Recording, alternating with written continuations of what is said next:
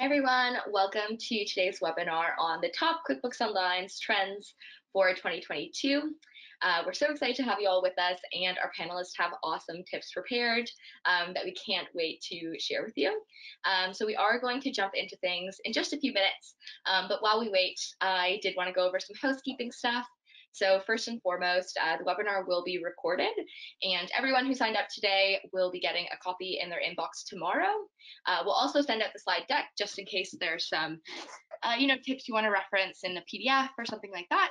You'll receive those as well, so stay tuned for that. And of course, as always, you're welcome to forward those to anyone else you think might find the webinar useful. Beyond that, you will see somewhere on your screen a questions tab as part of the GoToWebinar panel.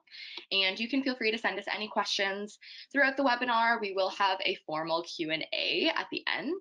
But if there's anything you're really itching to ask, we'll do our best to get to it live. And apologies if we don't get to your question, we'll do our best to follow up via email. But there are a lot of you on the call today, which is great. But yeah, so just feel free to send in those questions.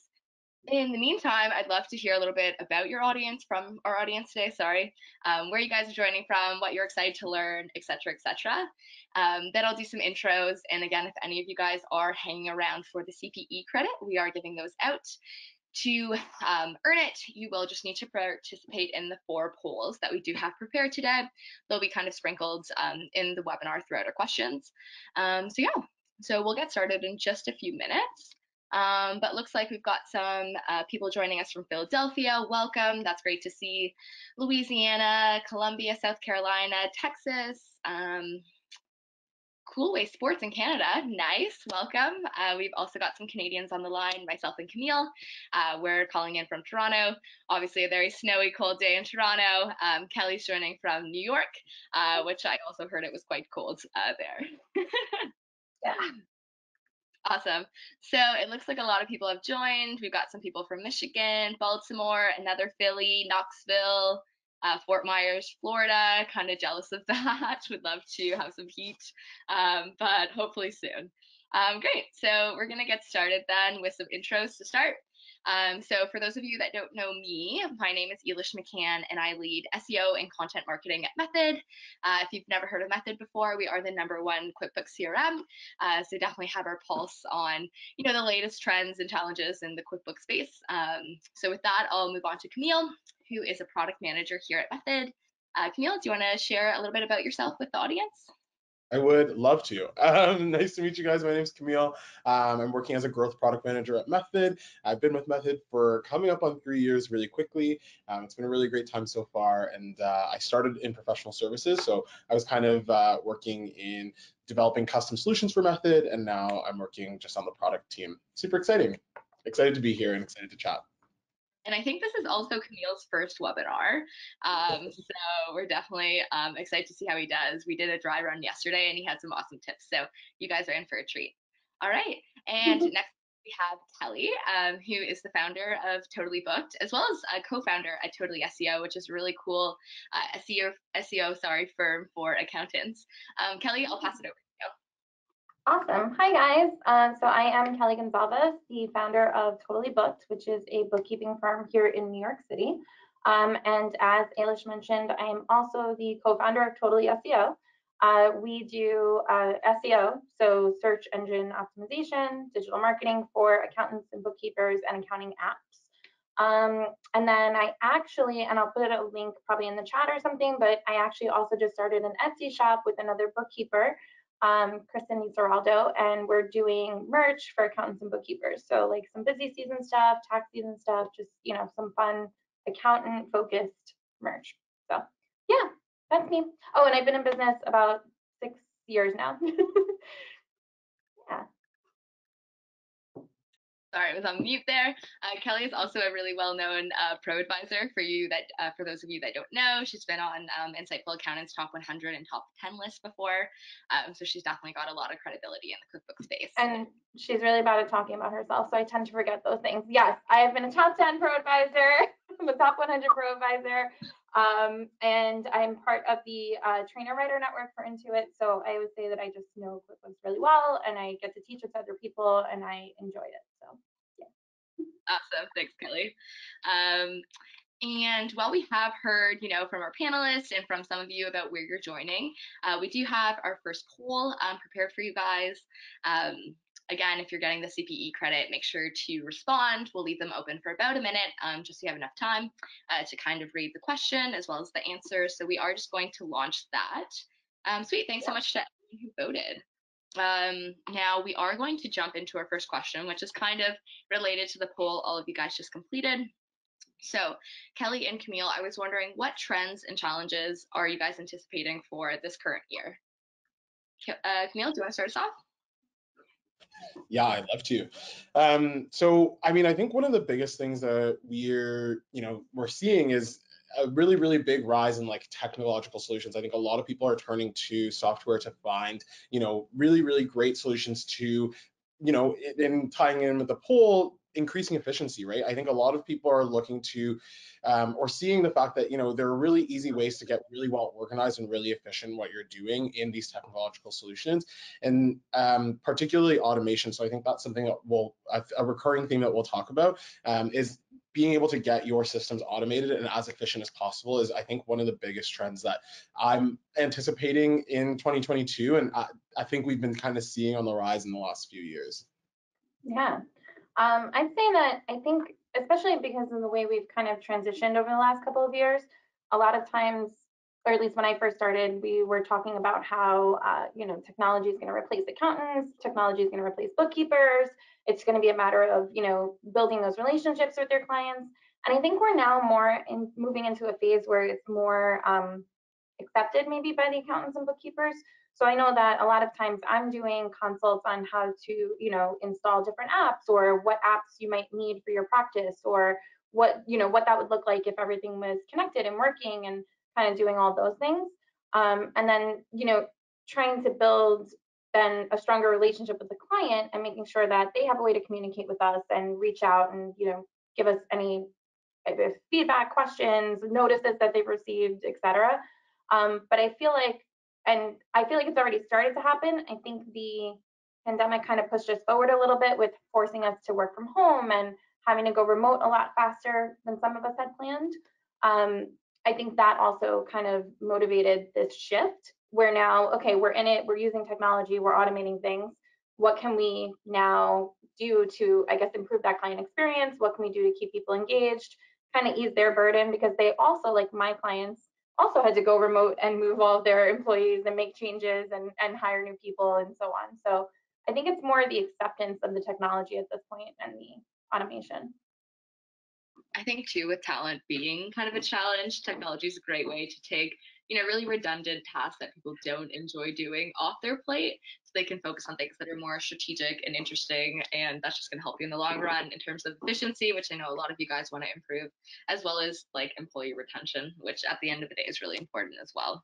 Yeah. So that's Yeah, thanks guys for sharing. I know cybersecurity is unfortunately a big one as well this year. There's been a lot more kind of phishing scams going out there. I'm sure you guys get all those calls from random phone numbers saying we need your social security number. So yeah, definitely unfortunate, but we are going to go into some tips on how to, just keep your data safe, especially QuickBooks Online data. So before we do jump into those tips, we do have our second poll prepared for all of you. So thanks so much for everyone who voted, and we are going to jump into those tips. So on that note, Kelly, Camille, anyone want to start us off? So with this particular, how do you recommend QuickBooks Online users keep their data safe? I can jump into that. So I will say that QuickBooks Online, and I've had to explain this to a lot of clients, especially with so many people moving from desktop to online in the last 2 years, QuickBooks Online has the same security level, and I don't know how to say this in a sophisticated way, but it's the same security level as your online banking. So there's encryption there, there's two-factor authentication, there's a lot of things in place to help make sure that the data is safe. Another thing that I tell clients is that you're typically not storing something inside of QuickBooks that is going to be too dangerous, right? So yes, you're connecting to your bank, secure connection. Yes, it's pulling in your transactions, but your debit card number, your credit card number, those things should never really be inside of QuickBooks anyway. And so even when I, speak to a prospect and they're like, oh, I'm going to give you access, I'm like, listen, there's very little that I can do by just having access to your QuickBooks. Not to say, make it the easy password and turn off the double check-in and the two-factor authentication thing. Absolutely keep those in place. But realistically, you shouldn't have anything in there that's so dangerous that it would be, leaving you kind of open to this attack. The other thing is, the way to keep everything safe is to also do it outside of QuickBooks, right? So like I use Lisio to communicate with my clients, to exchange documents, and again, encrypted, secure connection there. I store files outside, so files are in Lisio. Prior to that, I used something called ShareFile, also an encrypted environment. But basically, it's a matter of making sure, I think, that your passwords are up to date and not super easy, like not your dog's name or your birthday or your address. Maybe trying to keep those a little more complicated, using different symbols and numbers, using something where, like I said, that file exchange where it's a secure environment to exchange anything that is sensitive. Turning on two-factor authentication. I have it for everything, even my Instagram account. I have to put in a code. I have to make sure that it's me. Just doing the little things to avoid fraud, just like that. Because QuickBooks does a lot of the work for you. I have to give them credit on that, right? Like I said, it's a safe environment. Thankfully, I don't want to jinx anything, but it's a safe environment that they've created, and they do stress that in their trainings and everything else. So I would say making sure that you're not keeping anything too sensitive in there, that you have the right place to store the things that you need. And then also making sure that the right people have access. So my employees can only see what I give them access to. So specific client company files, not my own, company information. There's not a lot that they can do inside of Totally Booked, but they have access to the clients that I need them to have access to, and then not anyone else, right? So I'm also making sure that there's nobody interacting in there that shouldn't be. There's nobody that has access to see anything that they shouldn't see. Keeping all of those things up to date. Going in 2 months after you've let an employee go and realizing that they still had access that entire time is a little scary. So creating that offboarding process, making sure that you're removing that access, that's also a pretty big one. Yeah, I think that all. No. I 100% agree with everything you said. And then to riff off of a few of the things that you're saying in terms of like password protection, I think where people become a little bit hesitant in terms of having those like, slightly complex passwords and making sure they're different between systems is, remembering all of that stuff. And realistically, then you end up writing it down somewhere so you can remember it, but that's also super unsafe. And so what I've been kind of talking to a lot of people about are these password managers. So personally, I use the Google Password Manager. People are using OnePass, LastPass, lots of different options there that help kind of create these extremely secure passwords. And you really only have to remember how to log in and have one really secure password to access that. And then otherwise, this stores your passwords and engages all your other softwares. So that I think is huge, and something that I would highly recommend. And then really to rip off of the point of what you were talking about in terms of user access, I think that that's huge. And especially in my work at Method has been something I've worked out a lot, where I've been building out custom permission solutions for people. And so, having, only the people that need to access your QuickBooks, accessing your QuickBooks, and otherwise, providing some form of access elsewhere. So for example, with Method, we have this integration with QuickBooks where we can enable your sales team to still engage with and see QuickBooks data, but if they're not all bookkeepers or accountants, they don't necessarily need to be in your QuickBooks for, data integrity reasons. I think I agree with you in that, like, you don't want to store particularly sensitive data in QuickBooks, but you still want that data to be accurate and up to date in the correct way. You don't want that to get messed around with. So yeah, just really agreeing with you on having the right people in QuickBooks and only seeing the data that they need to see in QuickBooks, and otherwise, enabling people that need QuickBooks data with softwares that integrate with QuickBooks, because QuickBooks has so many great integrations. Agreed. Yeah, and we've got a question actually from Virginia that I think might make sense to tackle now. So for their clients, bank credentials, they're storing them inside the notes section, I believe, of QuickBooks Online, and they're wondering, it helps them work remotely, but they're wondering if this is a bad idea in terms of data security. Kelly. So I just started to answer. I think I did start to answer. Um, so I remember a couple years back actually. So I remember maybe like it was 8 or 9 years ago. There was a big movement where they changed the law and you were no longer allowed to store just something as simple as a credit card number inside of like a QuickBooks file or inside of your even just in your own environment on your server, et cetera, right? You had to start using an outside processor to store those kinds of things for security reasons. And I kind of apply that rule to all things bank, credit card, et cetera. So when it comes to like bank account numbers, banking logins, all that kind of stuff, it's either in Lisio because they have a section for that, or I'll do something. Typically, it's actually in 1Password, right? So I use 1Password for all my passwords, but you can also create notes in there that you can give access to your team. You can also use it for sharing passwords and logins. So I can assign a login to someone else so that they can then use it without having to do, let's say, copy and paste or having to know the actual login, which I also prefer. So I don't use a system kind of like what it's not designed for, right? So I don't use a system that's not designed to keep those things safe if it's not meant for that. So that's just my general rule of thumb. And then, like I said, so Lisio, 1Password, LastPass, all of these will give you options for storing passwords and then sharing them.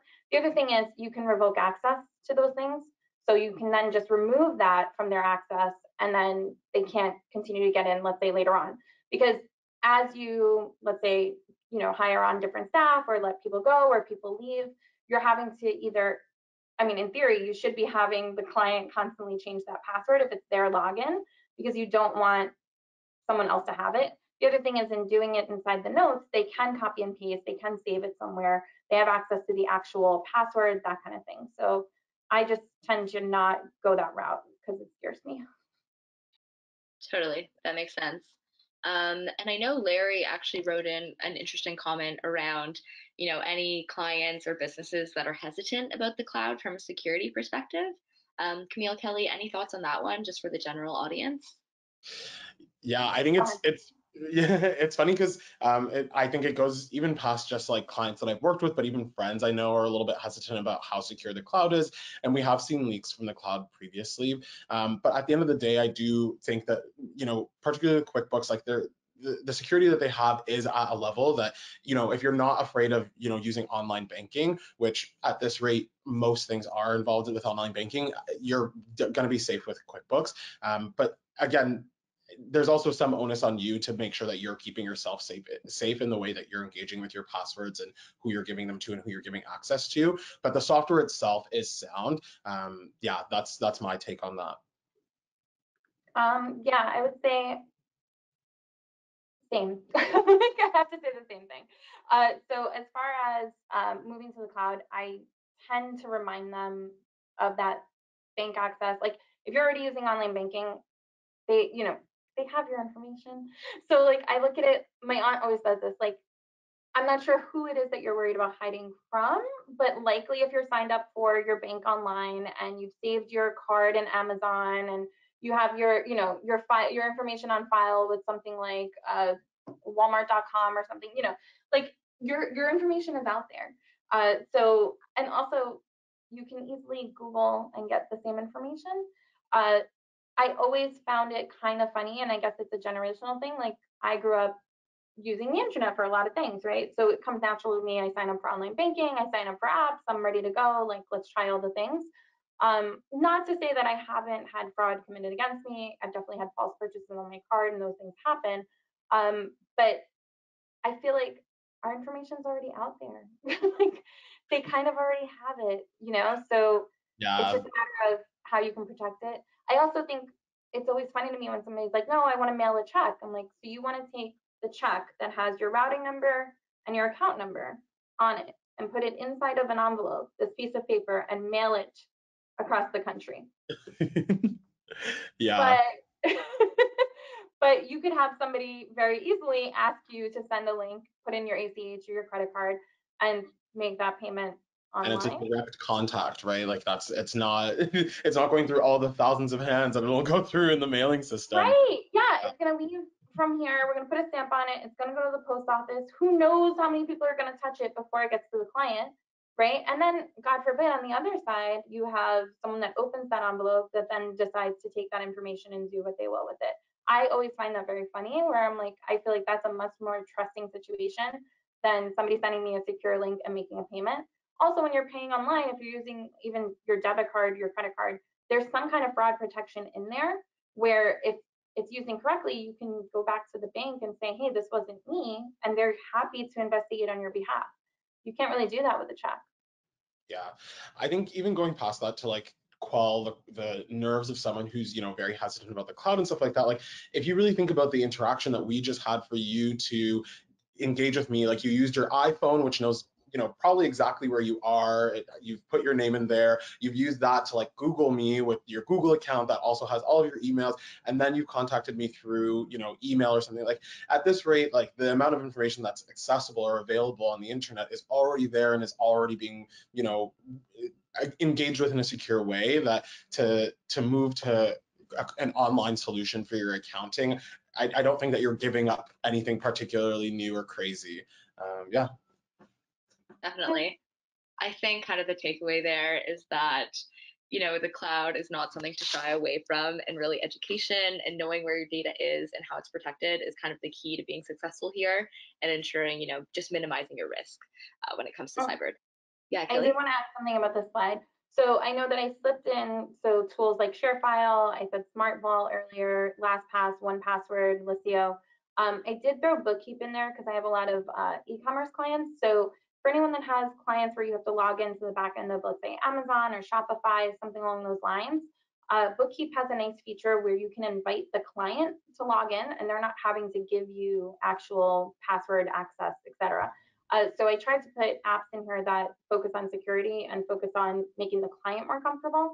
So what they get is an invite from me that says, hey, please log in to Amazon via Bookkeep so that I can get your, you know, historical data, so that I can, you know, start integrating it into QuickBooks. So I always try to focus on apps that are going to make the client feel a little bit better. And so that's why I mentioned that one, just so everyone's like, what is this? It's so different, but it's there for that reason. I love that. Thanks for clarifying. We're just going to follow up with one more question before we move on to our next question for the panelist. So this one's from Douglas, and they kind of wrote in saying that Camille was talking about integrating with other apps so that your sales team doesn't have access to all of your QuickBooks data. And Douglas was wondering, you know, what tool you're using to do that, because they hate that when their sales team logs into QuickBooks, they see the whole kind of picture of the financial state of the company versus just the information that they need to see. So Camille, do you want to take it away with that one? Absolutely. So funny enough, it's Method.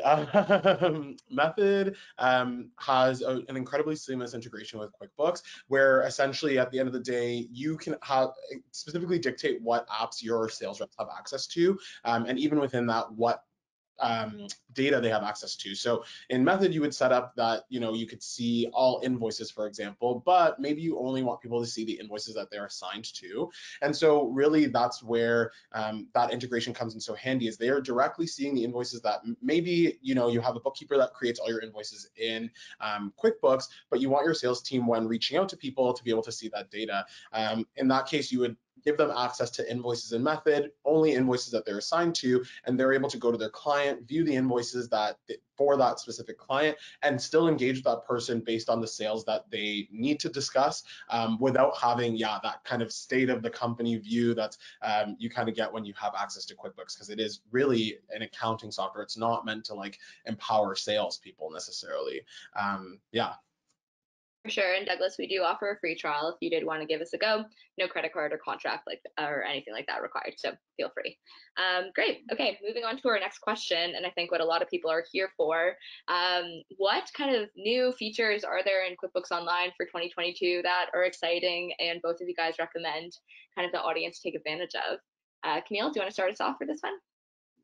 Yeah, absolutely. So I would say that the ones that I'm a little bit more excited about, again, I'm kind of the, I guess, tech nerd in the chat today. But for me, it's kind of some of the automation. So they've really implemented some cool automation around overtime, and so they've it'll help you kind of identify potential incorrect overtime entries. And so it provides, employers with greater assurance that the hours worked and logged by employees are actually accurately being organized, and then also limits, and meets like kind of your federal or state limits. And then another really cool kind of automation feature that they have, or something, automation detection that you guys can kind of engage with, is some tax penalty protection. So if you're receiving federal, state, or local taxes, or tax penalties rather, if there's an error QuickBooks, and you're using QuickBooks Online Payroll Elite, they'll actually assist in resolving those issues, as well as help reimburse any of those penalty and interest costs. So that's really cool. And then finally, one that I see a lot on my end is importing data. And so I think a lot of people import data from Google Sheets. And so they recently have brought in a really cool tool to be able to import in the same way from, or sorry, you've previously been able to import from Excel, and they've recently brought in some features to be able to import from Google Sheets. And I know that kind of at the end of the day, you're really working with a lot of data sometimes, even with small and medium-sized businesses, just lots of sales, lots of leads, lots of customers, all that kind of stuff. And so having this like really easy access funnel from Google Sheets, which is a collaborative tool already, I think is huge. So yeah. Definitely, that was a great recap. Kelly, anything to add there? I would say as far as new stuff, so I tend to, my universe, my center is QuickBooks, right? So tech nerd, like you mentioned. So I'm looking always for new apps that are going to do, let's say, some of the things that QuickBooks doesn't do. But I will also say that I've started to see this trend where if something is needed or really popular, QuickBooks has kind of started to roll it in, right? So like the collaboration on transactions. So I need more information from my client about a transaction that came through from the bank. I can now just ask them inside of QuickBooks and like push that out. Another thing, like you'd mentioned with Google Sheets, so there's an app called Gaccon, G-A-C-C-O-N, and it lets you actually connect Google Sheets to other levels of QuickBooks. So if you don't have QuickBooks Online Advanced, you can use it for Plus or, oh my gosh, I'm forgetting the other level down, Essentials. I'm like, so stuff like that is what I tend to focus around. I mean, QuickBooks is growing like insanely fast, right? So Intuit is growing, QuickBooks specifically. So they now have like a checking account. They now have QuickBooks Capital where they'll give you a loan. They have so many more things that are going on and so many more products that are coming out. I will say their payroll is moving towards a very big improvement. And I know you had mentioned payroll, so they're now offering a lot more, I would say, security or backup where they have your back in a more, a more secure kind of way. So it's made a lot of improvements, but I'm always kind of on the look for new apps more so.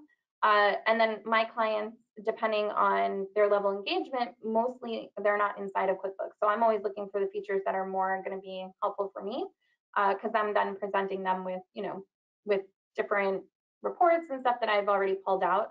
But that interaction, I would say, is one of the biggest ones. The collaboration on transactions is major, like such a game changer.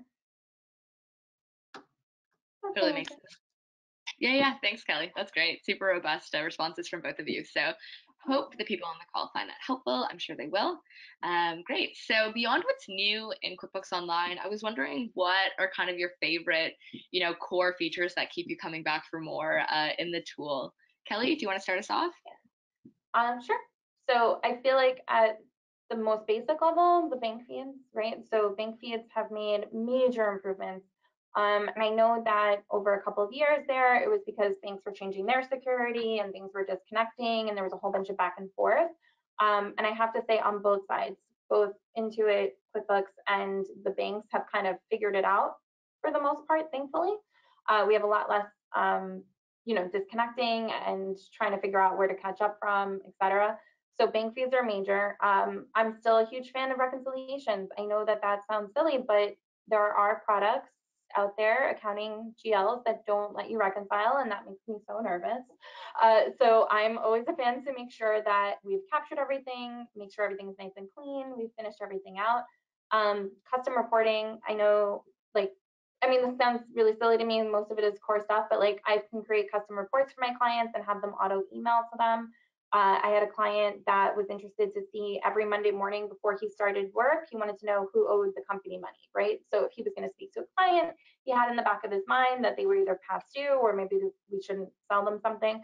And so we had a collections report go to him every Monday morning. Just stuff like that. That's always been, I guess simple stuff, but always a big fan, I would say. And then obviously the ability to connect outside is always major.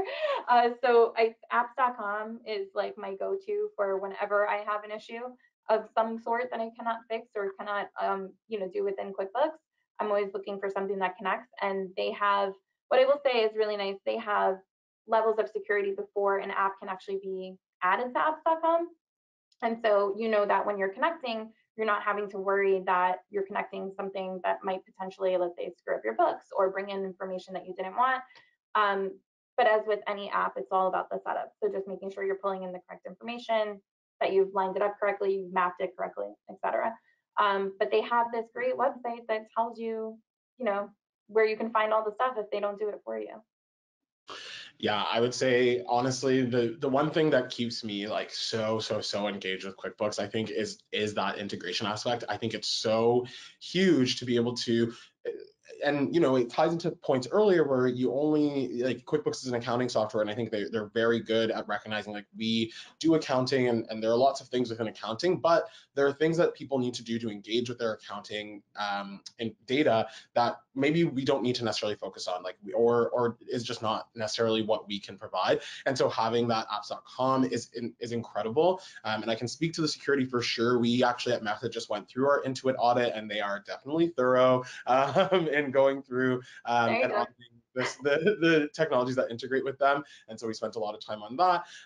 And I think it's incredible in creating custom solutions for clients. A lot of the time, I've had to engage with those integrations to QuickBooks. So, at the end of the day, when you're working with your inventory, maybe QuickBooks is not necessarily the only place that, or you have a very complex inventory solution, in which case maybe someone is going to use SOS inventory, or you have a really complicated tax solution, you're going to use AvaTax, and those integrate directly with QuickBooks, right? And I think that that's so awesome. And then obviously on Method's end as well, being able to kind of reap the benefits of those integrations with QuickBooks creates such an incredible ecosystem of technology that's super simple to use. It's all really centralized because it all comes into one place and then disperses itself into those additional areas in a really clear and concise way. I truly cannot praise the integrations enough. I think it's so cool, and just put so much power in small businesses' hands to be able to do what they need to do in the way that they need to do it. Totally, I definitely saw your eyes lighting up there, Camille, when you're on the integration piece. I love it. I love an integration.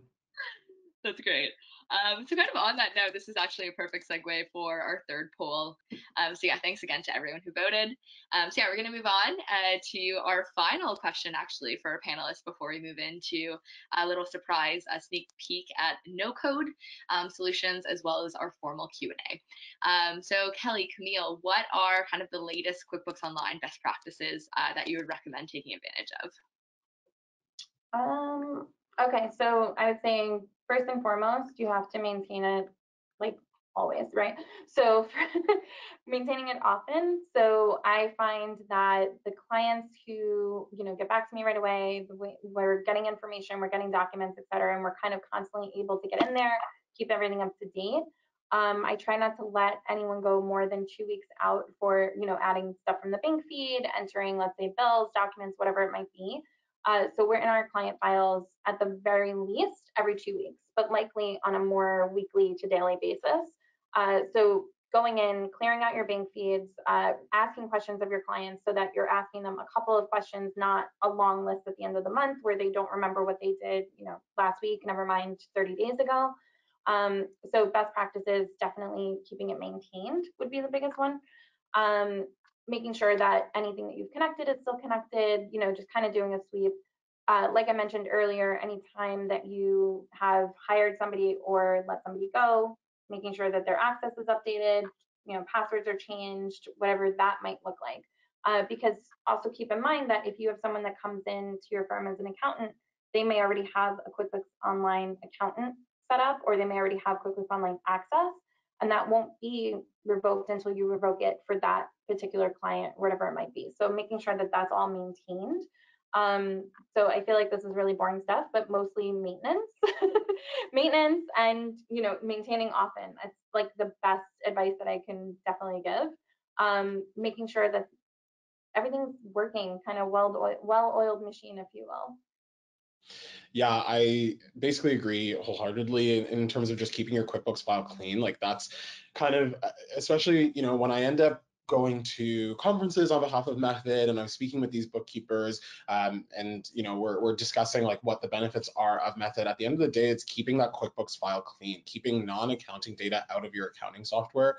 I know it's tough, especially I think sometimes people are looking at the cost of things, and having a difficult time with thinking about the cost of additional integrations, but I think the cost of having a kind of clogged up or messy QuickBooks file honestly ends up really costing you more down the line, where you're really trying to get that all cleaned up and maintained in the future. So it's cool to hear those timelines that you're talking about, Kelly, where you're speaking about like not really going out further than 2 weeks and stuff like that. I think those kind of best practices are awesome because yeah, I really do think that as you go through it and you realize, this doesn't need to be here, this does need to be here, you set yourself up for the best success in the future. So yeah, I would say really just keeping that clean file, and keeping information that doesn't need to be in there out of there, just to make sure that you're using it to its best.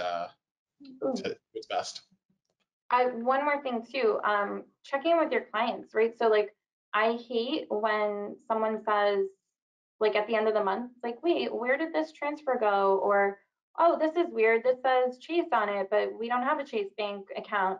And having to go back to the client and say like, hey, did you start a new bank account or a credit card that you may not have mentioned? Or did you take a loan that you didn't tell us about? So in addition to obviously maintaining QuickBooks, if you're doing it more often, you're able to catch those things faster. But I understand that we're all busy and that's not always the case. But sometimes just checking in with our clients and saying, hey, did you do anything this month that I should know about? Like some people don't realize that stuff like loans will affect their books, or a new credit card or a new bank account where you're essentially holding money possibly. All of those things are important. PayPal is kind of famous for that, in that you can store money in there, but they look at it more like they're using it as a tool to pay bills or to accept payments. And so they don't realize that it's holding money like a bank account. So stuff like that, just kind of checking in, even if it's once a month, of saying, anything happened that I need to know? Just kind of let me know. That kind of stuff really helps. Yeah. The rule of thumb there is definitely, if you're going to be honest with anyone, it is your accountant. That can be our takeaway. We know more than you think we know. You will get caught. Yeah.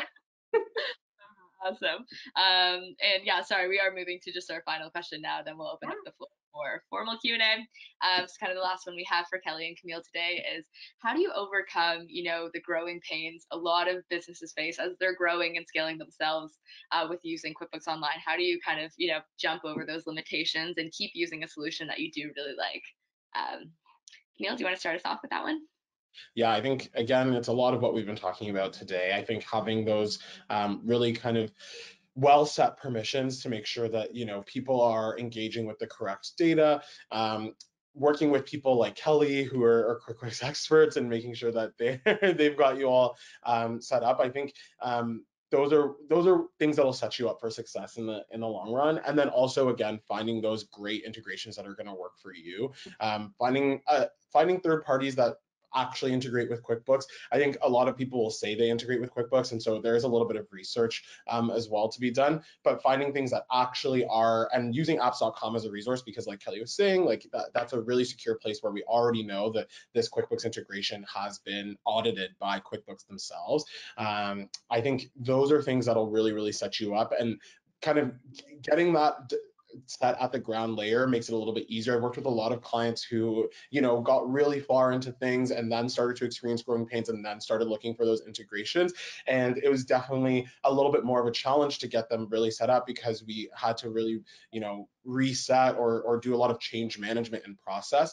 And so, trying to get that process out of the gate, understanding your business and understanding where those integrations can come in to get you going, I think are going to be ways to kind of massage your way past those growing pains. Yeah.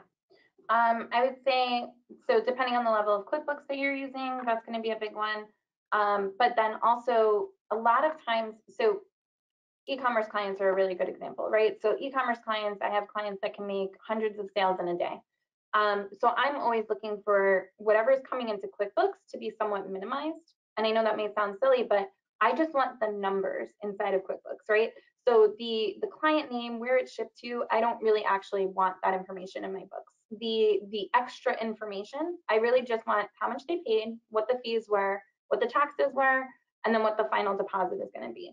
And so a lot of times when it comes to growing pains and locate inventory, I know they're not a thing anymore, but they were also very good at this, was keeping all of the stuff outside and only keeping the financial data inside of QuickBooks.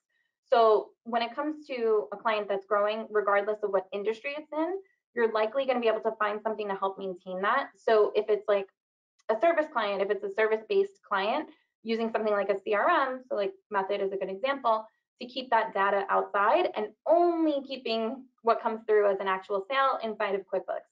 E-commerce, something like Bookkeep to connect all the things, but really the bigger stuff like running reports on where's your concentration of sales or which state am I doing the most business in, run that in the sales platform. That shouldn't be stuff that's coming into QuickBooks. So it depends on how you're trying to use it. I think that's more important than anything else.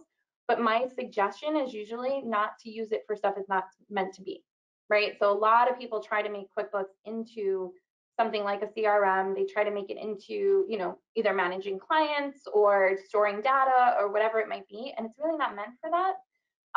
It's a GL, right? It's an accounting software. Use it for accounting and use the other stuff to keep the mess, if you will, out of it. So that's always a big one. I think that unless you have something where you need an ERP, you need enterprise level software to maintain, let's say, a whole company situation, QuickBooks is meant for accounting. So I try to always make sure that that's what's going into it. Everything else is maintained somewhere else. And that kind of helps with the crowdedness, if you will, and the growing pains that you might be feeling. And I think one kind of cool thing is that like QuickBooks is also integrating with some no-code platforms. So Method is a no-code platform, and there are lots of them. And so to kind of quickly maybe touch on what no-code is in case people aren't super familiar, essentially it's just the ability to create apps or create, custom workflows for yourself without actually having to do any programming. So most systems will create like a drag and drop interface where you can just kind of drag something onto the screen and then engage with it. And so taking advantage of that is a great way to be able to get to that nitty gritty, exactly what our business needs and needs to know outside of QuickBooks, where exactly like Kelly was saying, and it's always a funny conversation when sometimes I'm working with clients in Method, and we'll discuss a workflow and they're like, okay, but we need to see that in QuickBooks. And I'm like, okay, why? Like, you sit there and you ask them, but why? Like, it's an accounting software. And at the end of the day, if, this information, this person's, specific drop location is not necessarily going to be something that your accountant needs to know or engage with for the most part. Obviously, maybe there are these certain instances where the accountant is doing some form of engagement with that information. And for sure, you want to try and make sure that if it's there, if it needs to be there, it needs to be there. But really asking yourself, why do we need this in QuickBooks, and can I build something myself? Where that's where I think no-code platforms are awesome, is it empowers you as a small business particularly to be able to build out your solution for you. I think that's what's really cool with those no-code solutions. Yeah, agreed. I think I have to agree with you. I agree so hard.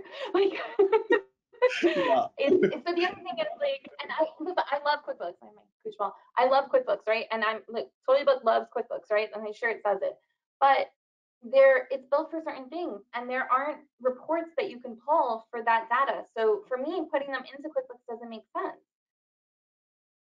right? Like the dropship stuff, all that, it's just not meant for that. And I think part of it, and they're moving towards it. I will say that they're moving towards a whole business, management platform type of thing, but right now it's not fully there. And so I think that maintaining data outside of it makes the most sense. Yeah, I couldn't agree more. Totally. And on the note of no code, I know not everyone's super familiar with it. Camille gave it a great definition, but we are going to show you guys kind of a peek at what a no code solution can look like in just a few seconds. But before we do, I did just want to launch our final poll for those of you looking for the CPE credit. And it's actually on how much you know about no code. All right, and then we're going to close the poll. And it looks like a lot of you guys are fairly new to no code, which is no problem at all. It's great that you joined the webinar, obviously. And then I'm actually going to pass it over to Camille to just kind of show you what no code can look like and what it can do for your organization. Awesome. So, English. yeah. I'm just going to change the presenter over to myself. Perfect. Oh, awesome. And I want this screen. There we go. Can you guys see that okay? Looks great. Yeah. Perfect. Okay. So this is Method itself. And so in Method, we have a few different apps that you can work with here. One that you can work with in particular is the invoicing app. And so I've got a couple invoices in here. You'll see, I can create a new invoice for, my customer Alan Test. And so looking at this invoice, I want to start adding items. And when I go to add some items, I see here that I've got some test items in here. And so this has synced over from my QuickBooks. Maybe I was working with some stuff previously, but as you know, Method is meant to empower your salespeople to be able to engage with QuickBooks data. But in this case, I maybe don't necessarily want them to be working with or trying to sell test items for because those were just something that I was kind of messing around with earlier. So in Method, what I can do is I can hit Customize Screen, and this is actually going to take us into our screen designer. And so this is what a no-code platform, or at least our no-code platform, looks like. But it should be familiar for those of you that work with no-code platforms. You'll see some items that we can drag and drop onto the screen. So when I go to edit it here, I'll create a copy of the screen just so I don't, I can revert back to an older version. And so I can grab, items and drag and drop a button onto the screen. I can drag and drop, text fields. In this case, I want to look at that item list, right? So I'm going to actually scroll down on the screen, and I'm going to find that invoice line item. And I'm going to actually edit that grid. So when I go to edit the grid, I get the option to edit the columns. And when I go to edit the columns, I see the item column. So in that item column, I've got some selection criteria. This is what actually filters those items. So right now, the only two filters that are there are the ability to filter it by active items. So I only want to see my active items, and I only want to see items that are not a category. What I want to include here is that I don't want to see items where the name, so in this case, full name, does not contain. And so what's great with no-code platforms is it's like, relatively plain English here. I'm saying I don't want the full name. I want the full name to does not contain the word test. And so I'll just write out the word test, and that's all I need to do. So now if I close out of this here, and I head back to my invoice, when I go to add an item to my invoice now, and I look at this dropdown, I don't see any test items. I only see the items that do not have the word test in them. So that's really how simple no-code can be. And I think that the solutions that you can do with this kind of go all over the place, right? So if there are things like you want your sales reps to have a template of an invoice every time they come in, you can create that functionality where they come in and every time these few items exist. Or we want to have an additional address field, and you can add those for yourselves on here by just creating some custom fields and adding those to the screen. So no code, like I was saying, really puts the power into your hands to create the solution for you, and that's what I think is really cool about it. Yeah, thanks so much. Thanks, Camille. That was awesome. I hope that kind of opened everyone on the call's eyes to what's possible with no code. So yeah, we are going to move on to our final Q&A session. So again, if you have any questions, we've been getting tons, which is super exciting. And I know Kelly's been firing away on the chat, trying to get to as many of them as possible, which is great.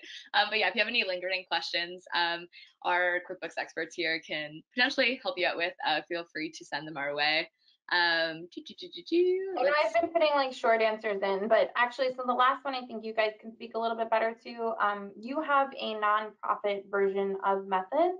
for nonprofits to use, not like a well, whatever. You have a nonprofit version. Do you guys want to speak a little bit to that? So Howard had said, with nonprofit clients, QuickBooks isn't really great about having a formula for just getting the giving statements to be individually granted. So they have to present at the end of the year, typically a full amount given by one individual or organization. So my answer was that you guys have a CRM for nonprofits that they can use to then track the giving by the individual. And I'm assuming I'm correct in that. And then I would say there's some type of report that they can generate if everything goes through the CRM before it goes to QuickBooks. Is that right? Do you work at Method? How do you know all that? I did have a nonprofit in a former lifetime a couple of years ago where we did implement it. So I'm somewhat familiar, but I don't work with nonprofits anymore. So you guys can probably give more detail. Yeah, so exactly like Kelly said, we do have Method Donor, which is exactly that solution where you'll be able to engage with your donations. And then we have a plethora of reporting that comes from that you can both send to your clients and for your internal reporting. And so there's great things there. There's places to include, I forget what the exact name of the code is, but I know that there's like a specific like nonprofit code and stuff like that. We've taken that into consideration as well to ensure that that appears on your reports correctly, and for those people as they're filing their taxes and stuff like that. So definitely worth checking out. Nice. Okay. And then also, I just wanted to elaborate on one of the other ones that came through. Someone was saying that as a bookkeeper, she or he, I can't find the question, they're spending a lot of time on dealing with apps that clients maybe have already come with. So I had said it in the chat, but for me, it's if we have a solution for it already in place that we're using in our practice, then we're going to move them over. So if someone comes to me and they're using Shopify and they've used the $10 connector app that they've been using to kind of get information in, but it's not great, I'm going to say, hey, we're going to move you over to our app that we use and discontinue use of that one.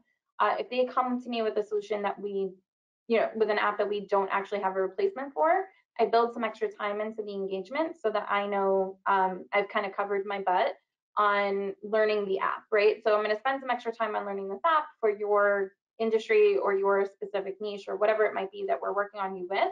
And I'm going to cover that in whatever my pricing is to you so that we're able to learn it.